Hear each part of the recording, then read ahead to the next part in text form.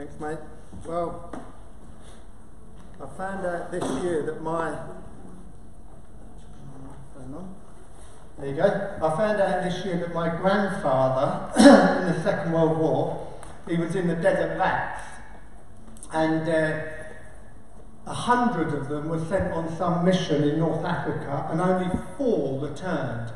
And my grandfather was then sent back to the UK quite quickly, and on 4 different boats that he was sent home on, 3 of them were torpedoed.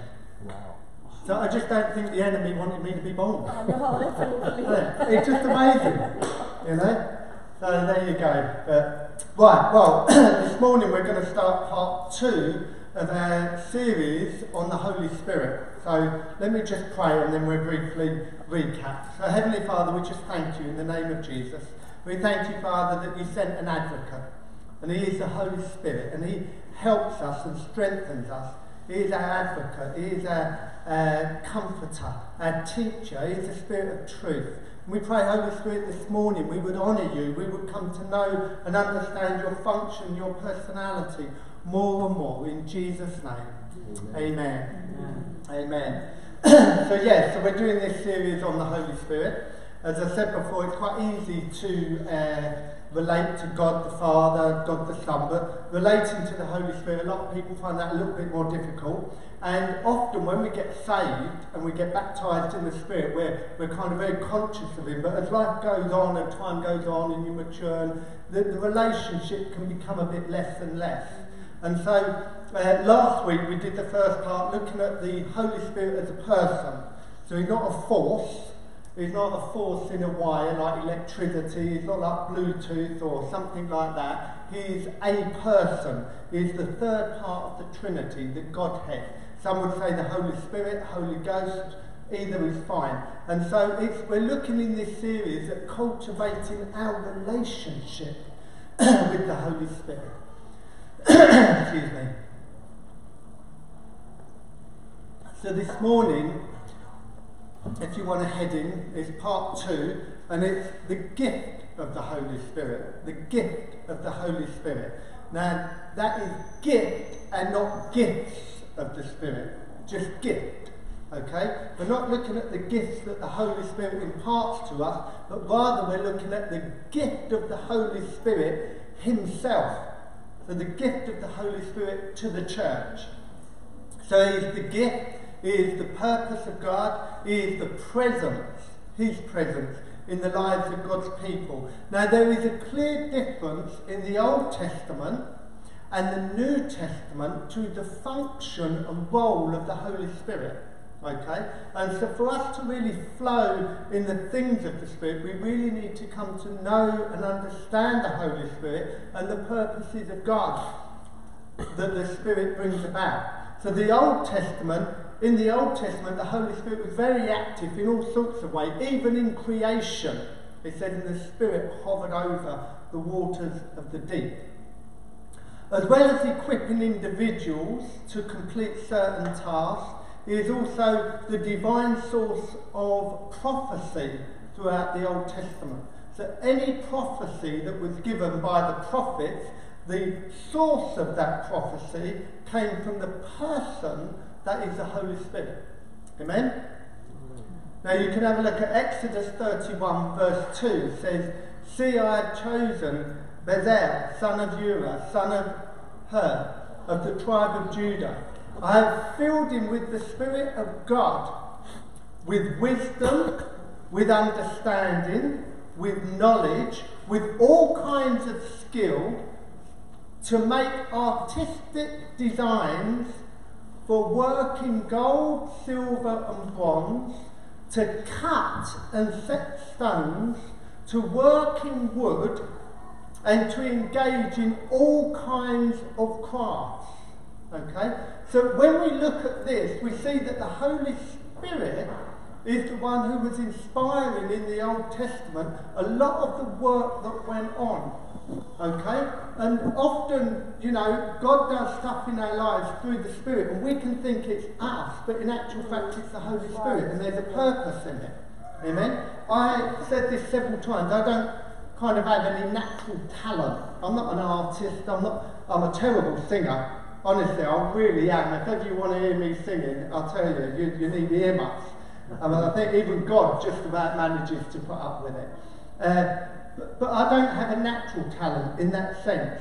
And I look at people who are artists or singers or this, that and the other, I thought, oh, I wish I had a natural talent, hairdressing, so I could bless other people with. And sometimes we can forget that the gifts that you've got are to be used to be a blessing. It's not just your hobby. Amen? The gifts that you've got are to be used to be a blessing. They're not just for you and your own hobby. So now we see that there is an equipping. So the Spirit of God, in this instance, equipped these people as stone cutters, working in gold, silver, bronze, wood, all these different things. And often when you watch historical programs, archaeologists are mystified how certain things could have been built. They say, it's impossible. Even if you look at the pyramids at Giza, they say the stone cutting of those stones is millimetres. And with all our technology and everything we have today, we couldn't really do it any better than them. Now, they didn't have the technology, but guess what? They have a God. So God was equipping people through his Spirit. And had the Spirit of God filling with wisdom and understanding and knowledge, with all kinds of skills. So when you look at it, there is an equipping with intelligence and wisdom and that sort of thing, but there's also an equipping in the practical realm as well. So it's both ways that the Holy Spirit was working. We see that this man was chosen by the Lord and equipped by the Holy Spirit to construct the tabernacle. See, if God has called you to something, he'll equip you for it. He won't call you and then leave you ill-equipped. If you feel ill-equipped, maybe you've got into the wrong calling. You like it, you want it to happen, but in actual fact, that's not where God has called you. Quite often, God calls us to do things we actually don't want to do. Yeah, that's right. You know? We don't feel naturally comfortable in some of the things we get asked to do we, Liam? You know, it's not our natural state. But when God equips you, when God calls you, he'll equip you and he'll anoint you to fulfill his purpose. He won't call you to something and abandon you, but rather he will equip you, and that takes faith on our part. To trust that God is going to meet me in the situation when you know it's the Lord. 1 Samuel chapter 10. 1 Samuel chapter 10 and verse 6. The Spirit of the Lord will come powerfully upon you, talking to Saul, and you will prophesy with them, and you will be changed into a different person. So Saul couldn't prophesy, King Saul, but he was able to because God equipped him. Okay? Now, the problem came in with King Saul that he rebelled against God. So after Israel, so the problem was, to give you the history, Israel was governed by priests. That's what God had ordained. He put priests over the people to govern the people. But Israel saw that the other nations had kings. So they said, you know what? They've got kings. We want a king. And God said, no, I've governed over you priests. But they kept on and on and on to God that they wanted a king. And in the end, God gave them what they wanted. And sometimes, you know, we've just got to accept what God says to us. Okay? But God allowed them to have a king in Saul, despite it wasn't his desire. This led to the Lord choosing Saul as king over Israel, and consequently God filled and equipped Saul by his Spirit to rule over the nation. But this didn't last. It didn't last. 1 Samuel 16 and verse 14. Now the Spirit of the Lord had departed from Saul, and an evil spirit from the Lord tormented him. So he was filled initially with the Spirit, he fell into rebellion, and so the Holy Spirit was removed. Because God deposed him as king. See, God equipped him, but then when he walked away from the will of God, the Holy Spirit was removed from him. So why? Because he was no longer doing the job. He was no longer under the anointing because he fell into rebellion. What happened that caused the Spirit of God to depart from him? In that chapter 1 Samuel 15, if you can read it in your own time, you'll find that God had commanded Saul through the prophet Samuel to eliminate, completely annihilate the Amalekites and destroy all their livestock and kill all of them. But he allowed the king to live, and he kept the best of their livestock. And God had said, look, wipe these people out, destroy all their livestock, don't keep anything, kill everything. But he decided to keep the king alive and the livestock. And then he became manipulative because he said, well, I've kept the livestock alive so that we could make sacrifices to you, Lord. And it was trying to twist God's arm a bit and justify what he did. But it was wrong, and from that moment, God removed the Spirit from him because he was no longer fulfilling the role as a king. So you begin to see here a trait that in the Old Testament, the role of the Holy Spirit was to help people fulfill tasks. That was the role of the Holy Spirit, to bring prophecy. 1 Samuel 16:13. So Samuel took the horn of oil and anointed him in the presence of his brothers. And from that day on, the Spirit of the Lord came powerfully upon David. Okay? So now Saul is still serving as king, but without the Holy Spirit equipping him. And in the meantime, God has anointed David and filled him with the Holy Spirit to be able to complete the task. And that should give great joy to us. As I said, God's not going to call you to something and then leave you ill-equipped. He's going to equip you for the job as well. He's going to get you through the river. He's going to get you past the problem, whatever it is. And David had an intimate relationship with God. Far more than what Saul ever did. Saul was only placed as king at the demands of the people. Because they kept on and on and on and on and on. And in the end, God says, fine, have a king. And they just wanted what other people had.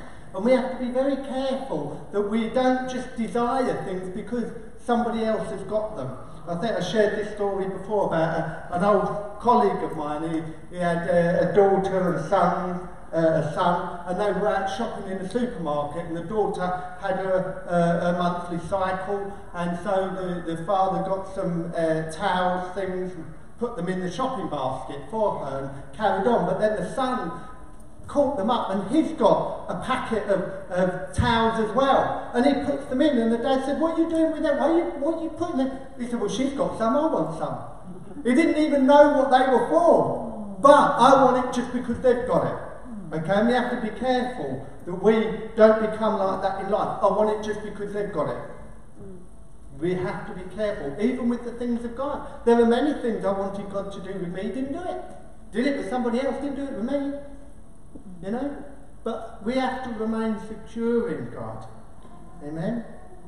Just remain secure that you are fulfilling the will of God.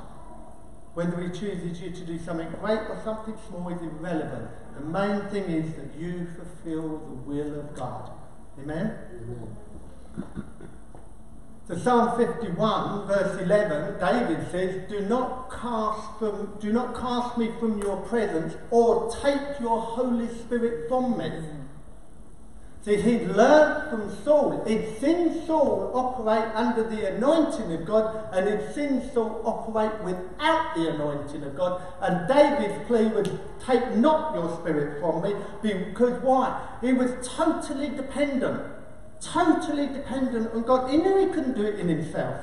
He needed God. He was dependent on God, and it shows the intimacy that David had with God in his understanding.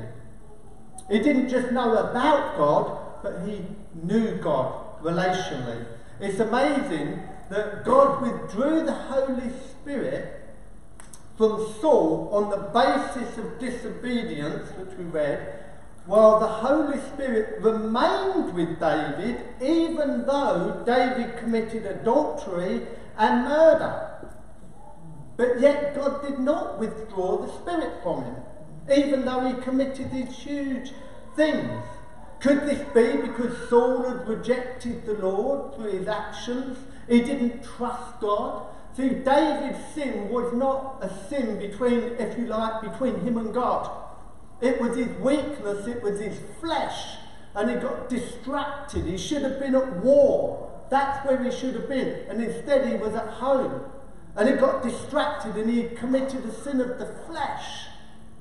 But Saul rebelled directly against God's commands. But David pleaded, do not cast me from your presence or take your Holy Spirit from me. Wow, isn't that amazing?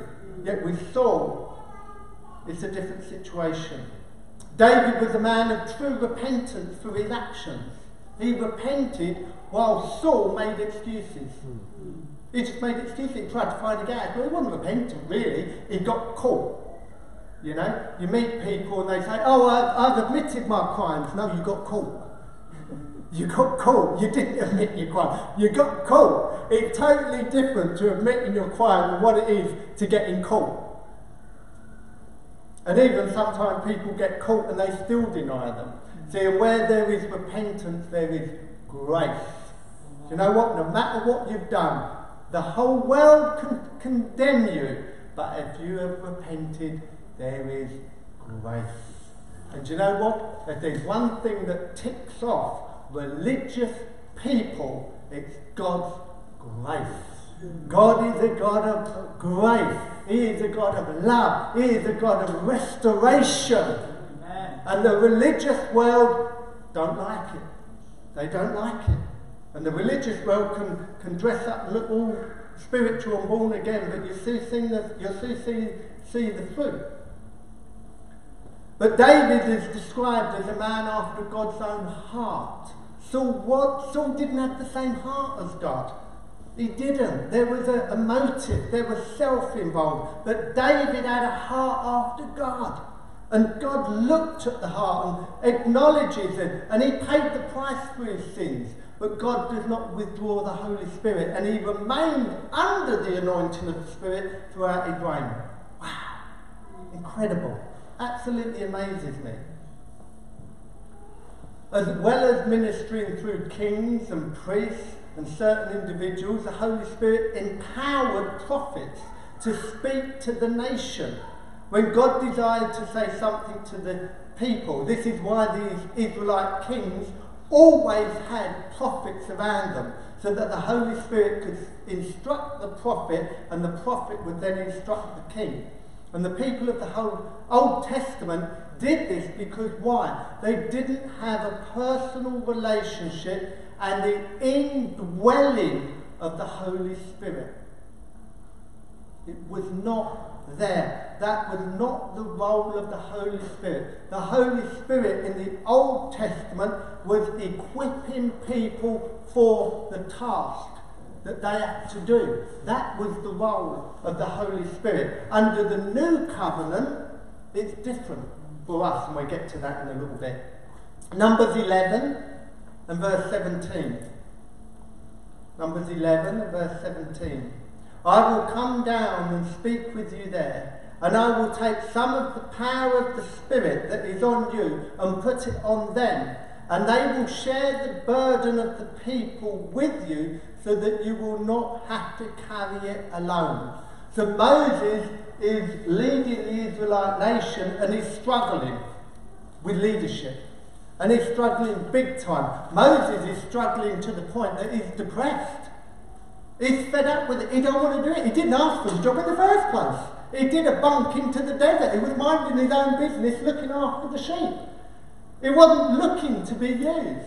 But God picked him. And so Moses becomes this leader of a nation, and he's struggling with the burden of leadership.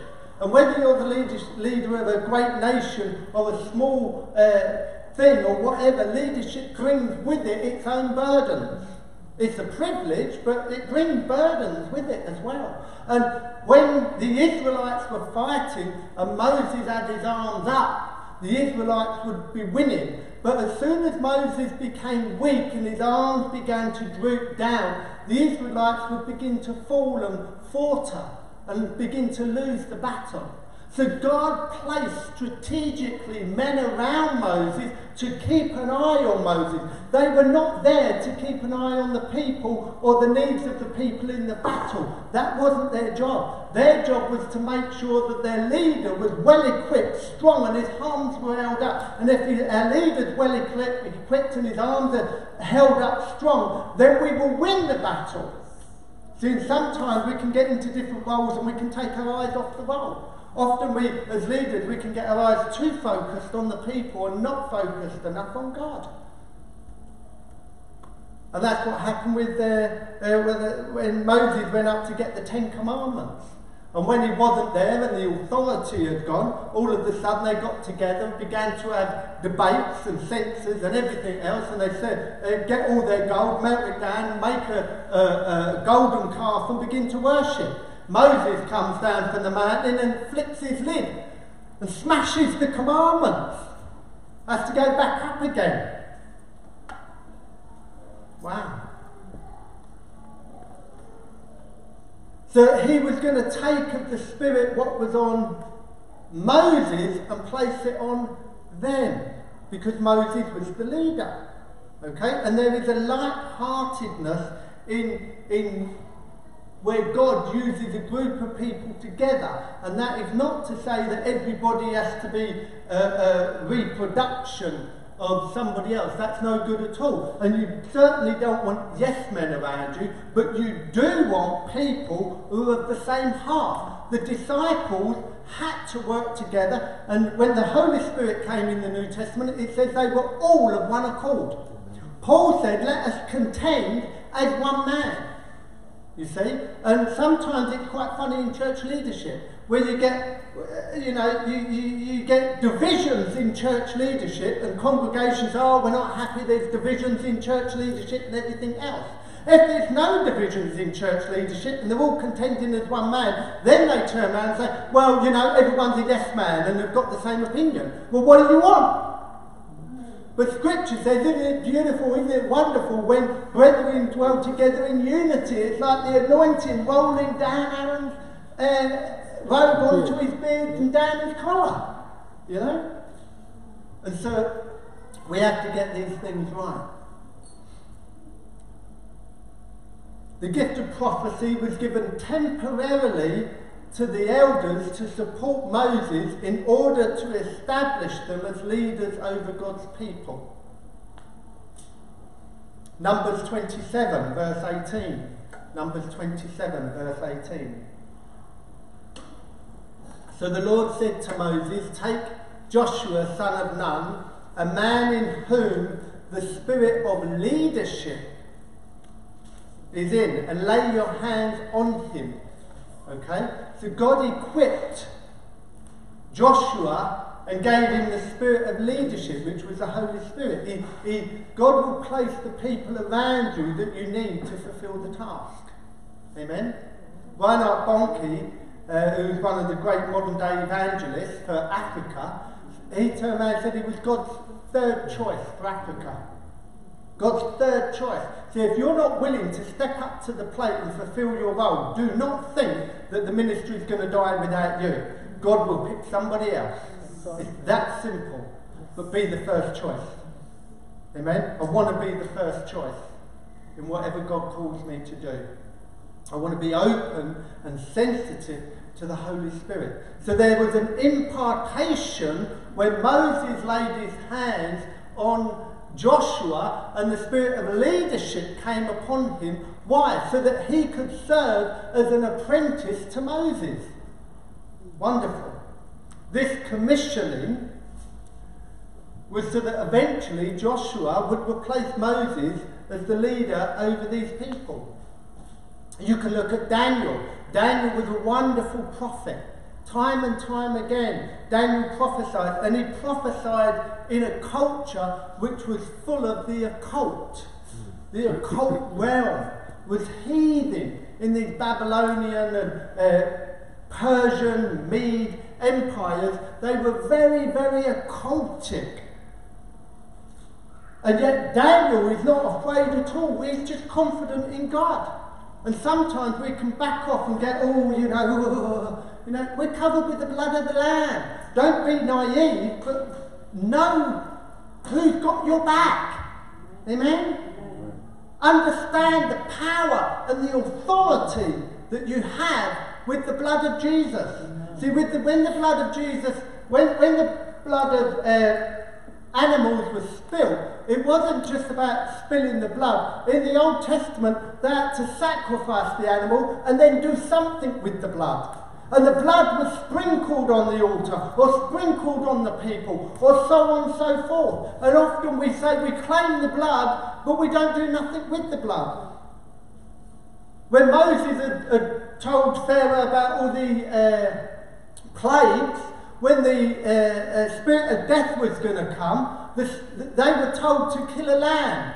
But the spilling of blood was not enough. Don't just kill the lamb. Now use the blood. Apply the blood. And they put the blood over the door frame and on the threshold of their houses. They actually made a cross sign with the blood, and it was symbolic of what was to come through Jesus Christ. And they did something with the blood, and they believed that this was going to save them and shape them. And now, today, modern day Christians have forgot the power of the blood. We talk about the blood, but we don't know how to apply it. We're like a teenager who goes into the bathroom to have a wash.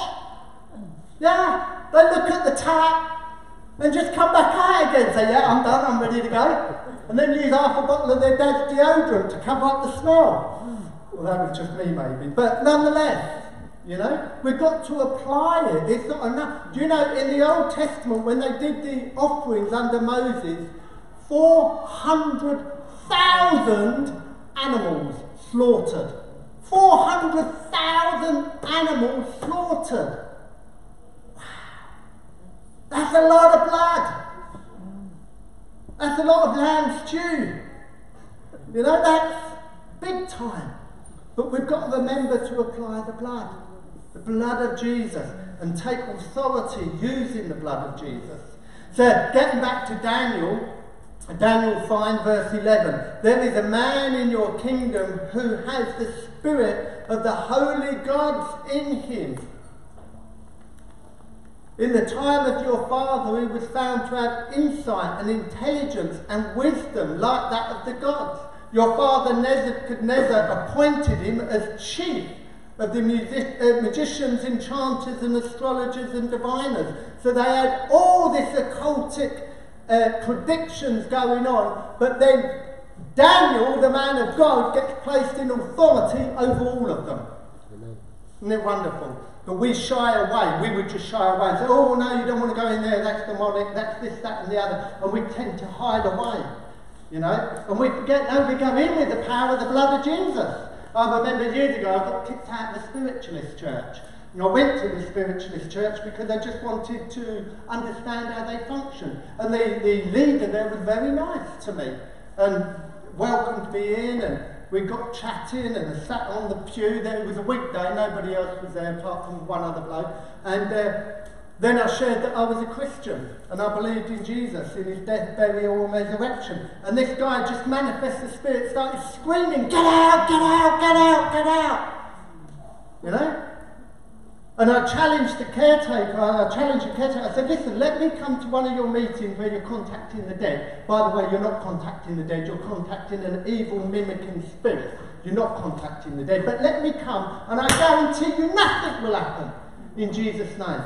But on a condition. He said, what's that? I said, you come to my church, and you will see what will happen by the power of God. He refused. Sadly. Now who knows what happened at some point? We don't know. But where the anointing of God came, again you see these things connected with it. Intelligence and wisdom. And some people say, oh, I'm under the anointing, I'm under the anointing. I think, oh, please, For the love of God, if that's the anointing, we're all in trouble because you're acting like an idiot. That's not the anointing of God. The anointing of God brings wisdom and the fruit of the Spirit with it. That's the anointing of God. It gives you the ability to work out things that you should not be able to work out. Many times I've sat in meetings with high-powered politicians, and I had 2 hours with Theresa May talking about deprivation in society and everything. I sat with Theresa May for 2 hours. No, I was expelled from school. I've got no qualifications. I had no experience. I had no nothing. But God gives you the wisdom. Another time I was invited to a Huxley with when David Cameron was Prime Minister. And I went to this Huxley's and I sat on the back row feeling insecure and inadequate, thinking, what am I doing here? Why am I here? And I sat on the very back row. You couldn't get any further back. And then somebody came in who had arranged it and grabbed me by the hand and said, come and sit up here with me. And they sat me right on the second row. So I thought, well, Lord, I've got a big mouth. You obviously want me to use it. And in that Huxley, I got to publicly challenge the Prime Minister about the church and state and the relationship and what was going on. What God, not me, I'm a donor. But in Christ, there's wisdom. So you meet a lot of people say, oh, I'm so anointed by God, I've got this, that, and then you think, well, please. The starting point is that there would be some wisdom. So you see, the role of the Holy Spirit in the Old Testament was to anoint for task. When the task was done, there was a removal of the Holy Spirit. The job was done, the Holy Spirit was removed. So the Holy Spirit came in and anointed these people for purpose. But he did not reside with these people. It was to equip, to bring about the will of God. That was the purpose. But then we see some wonderful prophecy. Joel 2 verse 28. Joel 2 verse 28. And afterwards I will pour out my spirit on all people. Your sons and daughters will prophesy. Your old men will dream dreams. And your young men will see visions. And this was a prophetic statement about the future church and the outpouring of the Holy Spirit, which was radically going to change things completely in the New Testament. Ezekiel 36 verse 26 says, and I will give you a new heart and put a new spirit in you. I will remove the heart of stone and give you a heart of flesh. I will put my spirit in you and move you to follow my decrees and be careful to obey my laws. Amen? See, Jesus by his Spirit has written his laws upon our heart. Now as we move into the New Testament, first, so we see the Old Testament, we understand the role of the Holy Spirit was to equip for task. It was not personal relationship. It was to equip, to bring about the job, to get the job done. That was the role of the Spirit. Yes, they had a relationship with the Father, but they didn't have a relationship with the Son, Christ Jesus. They believed on the Messiah to come. They believed the Messiah was going to come, but they didn't have a personal relationship. And they didn't have a personal relationship with the Holy Spirit, but some did have a relationship with the Father. Okay? So now we move forward to the pre-covenant New Testament.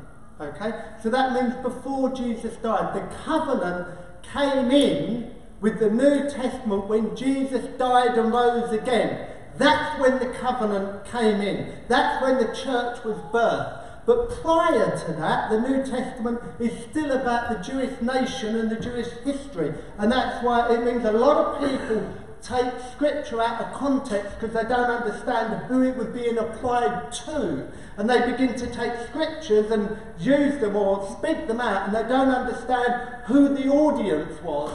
Okay? We have to understand. So this is the Holy Spirit prior to Jesus dying on the cross. John 20 verse 19. John 20 verse 19.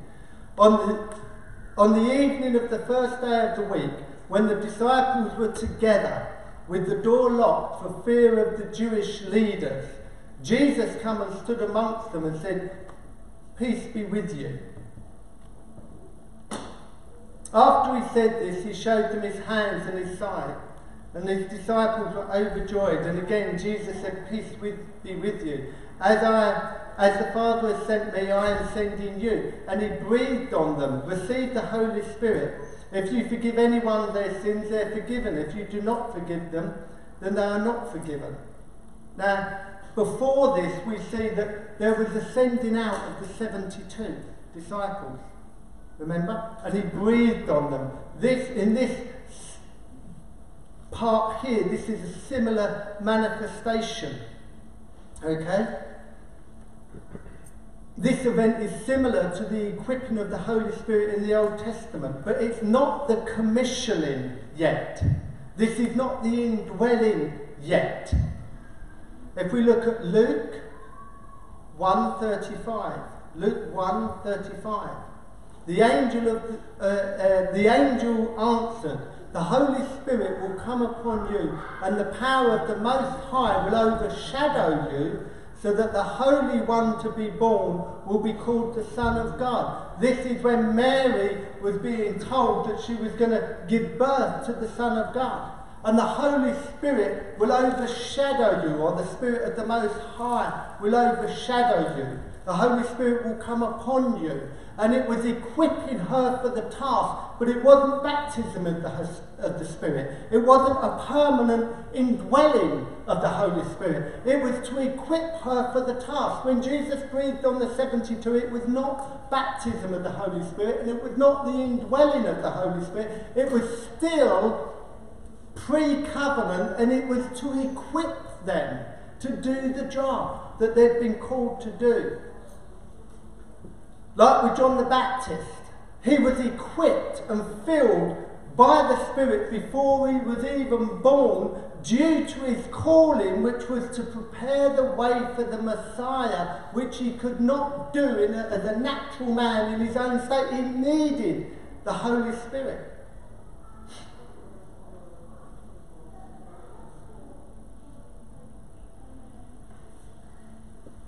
The aspect of the new covenant is the promise of the indwelling of the Holy Spirit under the new covenant. The Spirit dwells in every believer according to Romans chapter 8 and verse 9. You, however, are not in the realm of the flesh, but you are in the realm of the Spirit. If indeed the Spirit of God lives in you, and if anyone does not have the Spirit of Christ, they do not belong to Christ. So suddenly we see there's a difference. This isn't now about the Holy Spirit equipping you to do the job. This is now the Holy Spirit is going to dwell in you and seal your salvation. It's not about equipping anymore. It's actually about relationship. Suddenly things are beginning to change under the new covenant. With this, there's the promise to the believer to be filled with the special presence of God, a spiritual transformation of the indwelling of the Holy Spirit, which would help the believer obey God's laws. God has now made the believer a new man or a new woman filled with the Holy Spirit. The Holy Spirit cannot dwell in the old heart. It has to be born again. The Holy Spirit cannot dwell in the life of a non-Christian. He can only dwell in the life of a believer. Now, he can bring counsel to the believer, he can bring revelation to the believer, but he cannot. What he brings to the non-believer is the prompting to salvation. That's the role. The role of the Holy Spirit in the life of a non-believer is to prompt them to salvation. So we see the Holy Spirit empowered certain people for individual tasks, to fulfill particular tasks. This empowering was not permanent, and it was restricted. Thankfully for us, because of the events of Pentecost onwards, we are given the Holy Spirit on a permanent relationship. John chapter 16 and verse 5. John 16 verse 5. But now I am going to him who sent me. None of you asked me, where are you going? Rather, you are filled with grief because I have said these things. But very truly I tell you, it is for your good that I am going away. Unless I go away, the advocate will not come to you. But if I go, I will send him to you. Amen? So suddenly, the Holy Spirit under the new covenant needs the authority of the Father and the Son. In the Old Testament, he did not need that same commissioning. But in the New Testament, in the New Covenant, the Holy Spirit needs this release from Jesus. And Jesus is saying, look, unless I go, you'll be ill-equipped. And the disciples, in their human nature, are trying to hold on to them with everything that they can. They don't want Jesus to go. They love him. And they're secure in him. But he's saying, look, I've got to go. I've got to go. If I don't go, then the Holy Spirit won't come. You can't have both. Because the Holy Spirit is the ambassador of the Father and the Son. And he is the equipper. So as much as the disciples are wanting Jesus not to go, he's got to go so that the Holy Spirit can come. And see, Father, Son and Holy Spirit are always in unity. Always in unity. Perfect unity. Each one supporting the next. And Jesus knew the ministry of the Holy Spirit and was happy to leave the disciples. And he doesn't leave them in grief. They put themselves in grief. The reason they put themselves in grief is because they do not understand the Word of God. And we struggle with grief sometimes. We struggle to understand circumstances. We can't get our brain, our heart around it. And you know what? It's okay. You're not God. There are some situations that have happened in mine and Mara's life, and I say, God, why? I don't understand it. This is very easy for me to work out, Lord, and I'm not God and I'm not right. But I'm just saying, I can work this out. This is injustice and this isn't right and everything else. And Lord, you just don't seem to be doing anything. And then I have to shut my big mouth and say, Lord, you are sovereign, not me. You know all the circumstances, not me. You know the past, the present and the future, not me. God knows every decision you have ever made before you made it. Before you were created in your mother's womb, God knew every decision you would ever make, and he knew the outcome. Not only that, he knew every outcome if you made a different decision. So if Ricky had decided not to marry James and married Sharon instead, God knew the outcome. You don't like Sharon? God knew the outcome of every day of what his life would look like if he, in a split second, made a different decision. That's God. See, you'll deal with grief better and setback and disappointment better if you understand the sovereignty of God better. When you begin to understand the sovereignty of God, there's a security. Okay, now often I say to God, Lord, I wouldn't do it that way. I don't understand this. I don't understand that. But I know your heart towards me is for good. I know the price that I cost you. So therefore, I can trust you. Even though, according to me, this is a much better way. And I'm more than happy to haggle with you over it if you'll allow me. But, fair enough, your sovereignty is what I'm going to submit to. I'm going to live life in the spirit and not in the flesh. Living life in the... See, the flesh, we're human and we forget we're human sometimes. We can forget it. But we're human beings and we react and we overreact, and other times we don't act at all. You know, we're human and we're not God, and we don't understand the fullness of God. If I knew the fullness of God, he would not be God. It would not be God. My God would have shrunk down to my own capacity. Well, then he's not God anymore, he's equal with me. But my God is far beyond anything I can understand. Far beyond. I don't want to understand God completely. If I understand God completely, he's no longer God.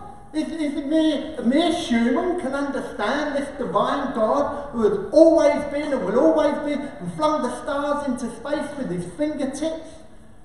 Wow.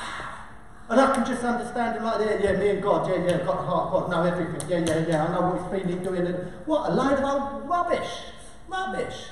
It's with reverent fear when we lean on the Holy Spirit, and we are privileged to have the mind of Christ placed within us, and he exposes us to some things.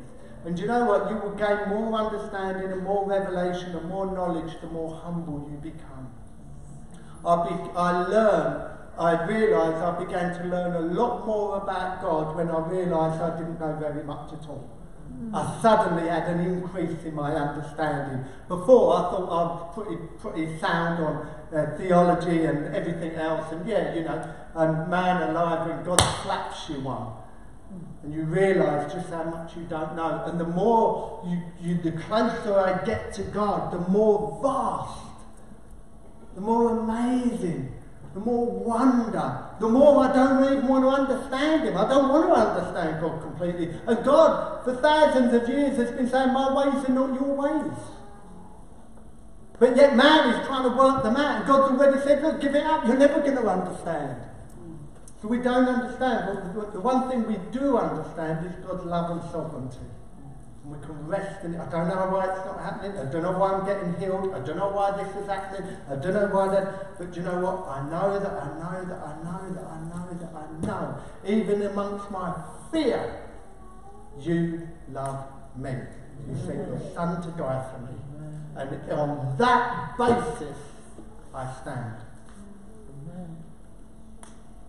John 14, verse 26. John 14, verse 26. But the Advocate, the Holy Spirit, whom the Father will send in my name, will teach you all things and will remind you of everything I've said to you. Peace I leave with you, my peace I give you, not as the world gives. Do not let your hearts be troubled, and do not be afraid. What a beautiful scripture, the most common one ever read at a funeral. Now, always read this scripture at a funeral. Always. Well, I don't particularly, but I like to be a bit different. But it's always read. But it says, the Advocate. The word advocate means a person who publicly supports or recommends a particular case or policy, or a barrister. That's an advocate. So the Holy Spirit is the advocate who publicly supports us in the heavenly realm. Isn't it wonderful? And Jesus is the advocate as well. So the Spirit and the Son both doing the same task. Now the scripture I read before, it said, but I am going to the Father who sent me. But very truly I say to you, it's for your good that I'm going away. Unless I go away, the advocate will not come. And Jesus said, I will send him to you. Okay? Jesus said, I will send him to you. But in this scripture it says the Holy Spirit whom the Father will send. See, always unity. Always unity. See, whether God does it, whether the Son does it, or whether the Spirit does it, there's always unity. And if you want to check the will of God in your life, sometimes you need to check with. See, sometimes people just take a scripture and say, this is it. But you've got to check that scripture in context. And does that scripture and what you're trying to say match up with the heart of God? Does it match with the heart of God? If it doesn't, you're taking it out of context. You know? In the Old Testament, the days of Jesus, if your children disobeyed you, you could take them to the city wall in front of the elders and stone them. And it was legal, it was fine. Watch out, boys. Now when I say stone them, I don't mean give them a free cigarette. Alright? I mean they were properly stoned, not modern day stoned. But does that scripture, if we applied that today, it would be out of context with the heart of the Father and without the circumstances that have happened in the New Testament. So you can't apply that scripture, it's out of context now. It's a historical record, but it's not for the believer. Okay? So we just have to be clear. But the Advocate, the Holy Spirit, whom the Father will send in my name. So you see this double working between Jesus and Father. The Father's going to send him, but he's going to do it in my name. He's going to use the name of the Son and the authority of the Son to send the Spirit. So the Father's going to send him under the authority of the Son, and the Spirit is going to acknowledge that and move. So there's this perfect unity. Whom the Father will send in my name will teach you all things and remind you of everything you have said. Well, I need some more help with that in the kitchen. Sometimes I go in the kitchen, I stand in the kitchen and go, there's a good reason I'm here, I just don't know why. Why did I come down here? Have you done that? You've run all the way upstairs. Our house is 3 stories. Run all the way to the top, get to the bedroom. Oh no. Why did I come?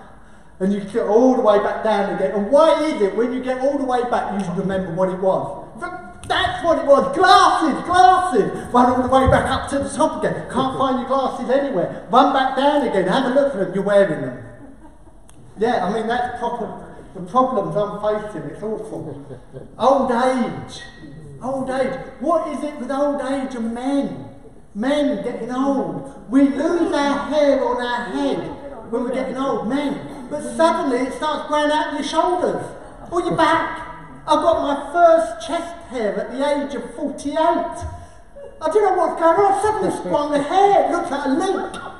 Looks like the root of a carrot or something. I was going to shave it off the other day, but I thought, no, I've only got this one. I'll keep it. But I'm receding. What is it with old age?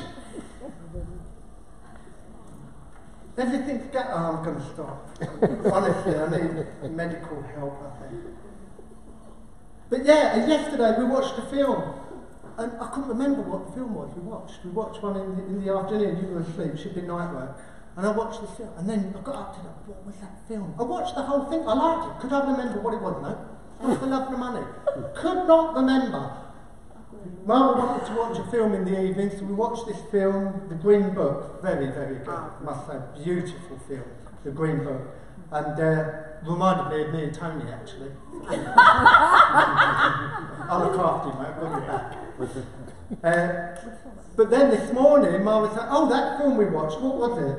I can't remember. What was it? And she'd been there. You don't go to the cinema with Mara. Don't even watch a film with Mara or my boys. They talk all the way through the film. The whole way through. It does my head in. And I'm manifesting patience in the Holy Spirit. You know? Even turn my hearing aids off so I can't hear them. Cinema with Mama. She just starts talking back to the screen. Something happened. Well, that's not very nice. Why has he done that? We're all like, shh. And then she laughs at bits of the film, not even funny. And she's the only one laughing her head off. And you're like, oh, I'm looking around saying, sorry, she got learning difficulties. I'm a carer. You know? And it's awful.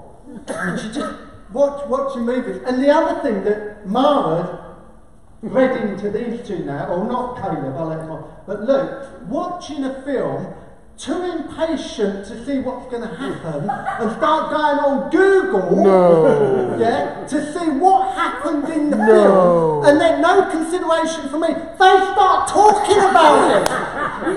I paid 10 quid for the DVD. I've been waiting, and they're sitting there talking about it because they've looked it up on Google. Yeah. Honestly, if there's a crime that deserves death, then that's pretty close to it, love. Honestly, don't watch a film with them. It's just awful. Awful. Mind you, my other weakness is going to the cinema, you get all comfy. They kind of know what I'm talking about. You get all comfy, the seats are warm, and you lean back further and further. One eye open, just watching it. The other eye open, and both eyes gone. Honest. Old age. I think it suits me actually, old age. Yeah, I think it does. I'm getting wrinkles, I'm not complaining. So, in finishing our scripture, we've nearly finished this morning. I will remind you of everything I have said to you. Peace I leave you, my peace I give you. I do not give as the world gives. Do not let your heart be troubled, and do not be afraid. Amen? Amen. Acts 1 verse 4. Acts 1 verse 4. So we can see, when Jesus has said this, he was saying, look, I'm releasing the Holy Spirit, and part of what he's going to do is, the Holy Spirit is the one what is the peace that you need. See, when vicars read these scriptures at funerals, I feel sorry for the unbelievers, because they've turned around and read that scripture, my peace I leave you, and I do not give to you the same way the world gives. Do not let your heart be troubled. Do not be afraid. How is an unbeliever going to actually understand that? How can they understand that? I'd be sitting there as an unbeliever thinking, well, what about tosh? Because my heart is troubled and I don't get it. And I've got no peace. I've just lost my loved one. And you're telling me to sit here and not let my heart be troubled? What a load of old tosh. That's what I'd be thinking. But what they need to do is say, share the gospel of Jesus Christ at the funeral, and then say, now things will change if you receive Jesus, because he is your peace and he's sent the Holy Spirit, rather than just reading the scripture. Acts 1 verse 4. On one occasion, while he was still eating with them, he gave them this command: do not leave Jerusalem, but wait for the gift, not gifts, not with an S. Wait for the gift, not gifts. See, sometimes we elevate the gifts of the Spirit higher than the gift of the Spirit. Yes. Yeah? Sometimes we elevate the gifts of the Spirit higher than the gift of the Spirit. The gift of the Spirit is the personality and the person of the Holy Ghost. That is the gift. But sometimes all we're interested in is the gifts of the Spirit, what he can do, how he can change my life. I want this gift of healing and prophecy and everything else. And we are neglecting him as a person. You know, it's a bit like saying, well, I'm not interested in Mara, I just want to know that she can iron my shirt, or that she can cook a dinner, or she can do this, that and the other for me. But not wanting to spend any time with her, but just tapping on the door every time I need something done. And there's so many charismatics out there that just glory in the gifts of the Spirit, and they forget the gift that Jesus gave. And that is the Holy Spirit as the person. We need to prioritise that in our lives. Do not leave Jerusalem, but wait for the gift my Father promised, which you have heard me speak about. For John baptized with water, but in a few days you will be baptized with the Spirit. Acts 2 verse 1. When the day of Pentecost came, they were all together in one place. Suddenly the sound of a blowing or violent wind came from heaven and filled the whole house where they were sitting. They saw what seemed to be tongues of fire spreading and coming to rest on each of them. All of them were filled with the Holy Spirit and began to speak in other tongues as the Holy Spirit enabled them. Amen? This was the permanent infilling of the Holy Spirit for relationship, not just for task. Amen? See, the gifts of the Spirit are for task, but the gift of the person is for relationship. And the more relationship you'll have, the more understanding you will have about the gifts of the Holy Spirit in your life. You'll move into a whole new level of power and authority in the things of God when you can separate the gift of the Spirit and the gifts of the Spirit. Amen. Trust me. The Holy Spirit enables us, teaches us, leads us, directs us, reveals the Word of God to us, comforts us, consoles us, gives us discernment, seals our salvation, leads us in worship, strengthens us, gives us boldness, puts courage in us, fills us with love, gives us the mind of Christ, intercedes, advocates and indwells in us. We have so much more than the saints in the Old Testament. They had the Holy Spirit just for task. We have him for relationship. 24/7, and he resides within you. Wonderful. What joy Why is it we only become alive to the gifts of the Spirit when we're in the big conferences and people are falling over and demons are being cast out and suddenly we're all aware of the Holy Spirit? We should have an awareness of the person of the Holy Spirit on a far regular basis. Not just, the manifestations are great, don't get me wrong, I love all that, that's wonderful, but I love the person more. Amen? Amen. I love my wife more, who she is, than what she does. Amen? But I love her more. And sometimes we love the things of the Spirit, if we think about it, and not the person of the Spirit. And it's not easy to cultivate. It's a real changing of mindset. And that's why we're on this series, because my desire as your pastor is to honour God and move in truth and see you guys set free and equipped for everything God wants for you to do, to be healed, to be whole, to come up to the full measure of Christ. We can't do that without a fuller understanding of the Holy Spirit of God. Impossible. So that's why we're on the journey. Amen. In closing, remember this, not one person in this room has earned or deserves the right of the indwelling of the Holy Spirit. It's grace. It's the gift of God. It's the gift of Jesus Christ to his bride. We are the bride of Christ. The Holy Spirit is the engagement ring in our lives. It's the gift that Jesus gave. And you know, in those old cultures, the father would give financially to the son so that the son could then purchase the engagement ring or give a dowry, because the son didn't have it himself. So the father would supply it to the son so that the son could then apply it to the bride's family and to the bride. And we see exactly the same thing spiritually. We see the Father sending the Holy Spirit on behalf and under the authority of the Son, and the Son releases the Holy Spirit to his bride. And it is the Holy Spirit that brings the unity between church, between bride and bridegroom. Hallelujah. Isn't that wonderful? What joy.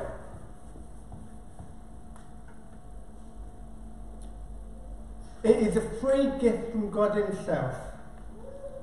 A gift that we received fully at the moment we believed in the work of the person of Jesus Christ. Remember in this, the Old Testament was about task and to bring about the will of God. Even in the New Testament, before the resurrection of Christ.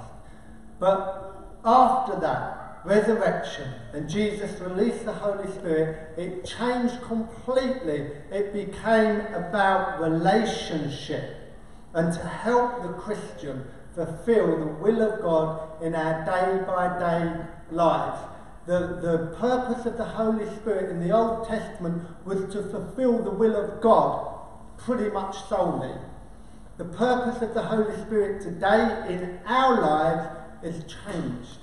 In the Old Testament, it was purely about God and God's will and God's purpose.